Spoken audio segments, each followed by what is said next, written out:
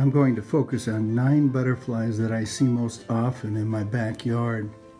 They are Cloudless Sulphur, Gulf Fritillary, Giant Swallowtail, Mourning Cloak. Those are the first 4 which I see either daily or many times a week. The next 5 I see less frequently, and those are Monarchs, Painted Lady, Gray Hairstreak, Mournful Duskywing, and Skippers, the smallest of all.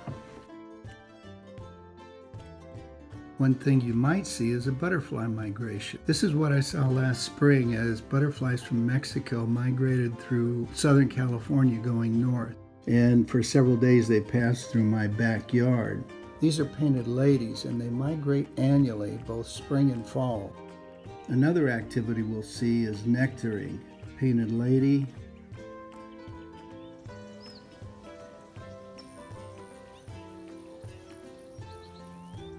Mournful Duskywing,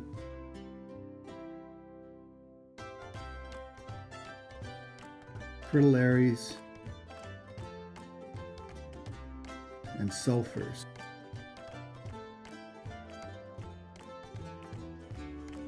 And then on a chilly morning, we may see a butterfly basking in the sun. They're cold-blooded, so they have to get their body temperatures to a certain level before they can fly. Another common activity is sheltering in bushes or trees. But what happened here was unusual because this giant swallowtail got caught out trying to hide in place, I assume, but not completely protected from these Santa Ana winds, these occasional but forceful winds we get here in Southern California. Another tactic is hiding in plain sight. I'm the one that shot the video, and I know there's a small skipper in the very center of the frame, but even I sometimes lose it because it's so well camouflaged in the leaf litter. This giant swallowtail is puddling. It is taking up minerals and other nutrients from the wet, decomposed granite. This same giant swallowtail is now puddling on concrete, which gets its mineral nutrients from being downslope from the decomposed granite. Another activity is perching, especially by males, overlooking a favorite place or a territory or a display area. Another very common activity, especially among male butterflies, is patrolling.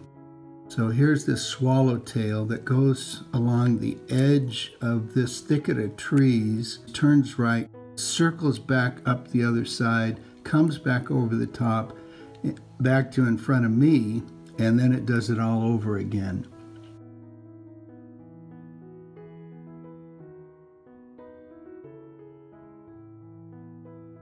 A related behavior, again also among males, is driving off competitors. Here we see a swallowtail, and hot on its heels is a smaller butterfly, which is the Mourning Cloak. And the Mourning Cloak, who thinks that's its exclusive territory, tries to drive off the swallowtail. These sulphur butterflies here that are circling one another, and when they do that and then they go up into an upward spiral, I used to think that was a mating activity, but I think it's more likely one male driving off another. Then of course there's looking for mates. So here's a smaller swallowtail on the right. Because it's smaller, it's presumably the male, and it's trying to get the attention of this larger swallowtail on the left, presumably a female, and it's not working out too well for him. But when it is successful, mating occurs.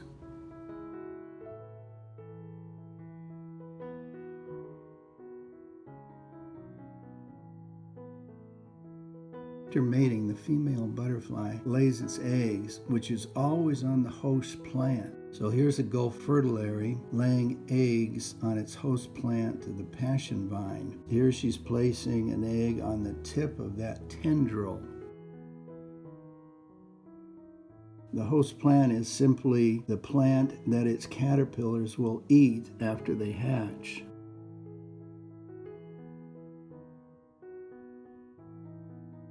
Here is a female cloudless sulphur laying eggs on the blossom of a cassia or senna, its host plant.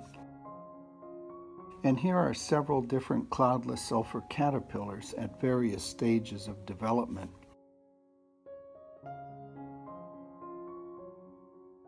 As it grows larger, bands appear along its side.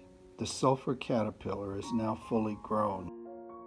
This is the caterpillar of the Gulf Fritillary on passion vine, its host plant. If you want caterpillars to grow and become butterflies in your backyard, you will have to tolerate some leaf damage. This one is crawling away to form a chrysalis. This one is a small monarch caterpillar, while the one at bottom is fully grown. It will crawl off to form a chrysalis. At left is a monarch chrysalis, while at right is a monarch caterpillar about to form another one. After a time, the chrysalis becomes translucent, and you can actually see the orange and black butterfly that will soon emerge.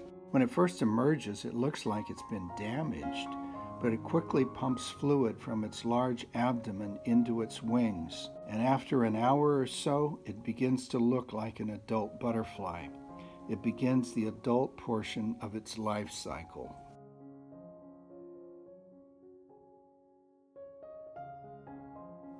They feed on many types of flowers. Here is a very small sampling beginning with a skipper on Cleveland sage and a painted lady on Cleveland sage, a skipper on California coast sunflower, a painted lady on a wildflower, a Gulf Fritillary on lantana, a gray hairstreak on milkweed, a gray hairstreak on a different variety of milkweed, and a mourning cloak on Prida Madeira. Do you notice that they seem to enjoy flowers that have many florets? They can walk across a carpet of florets from one to the next, and it's a very efficient form of feeding.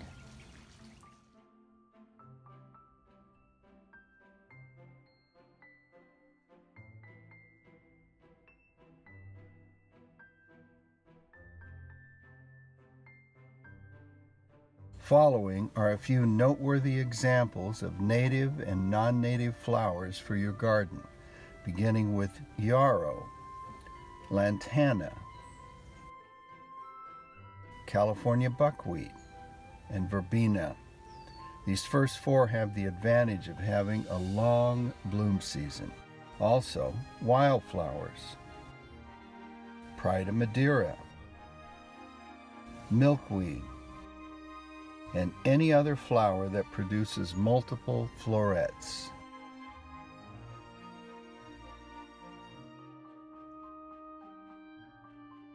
Plant passion vine for Gulf fritillaries, cassia for cloudless sulphurs, and milkweed for monarchs.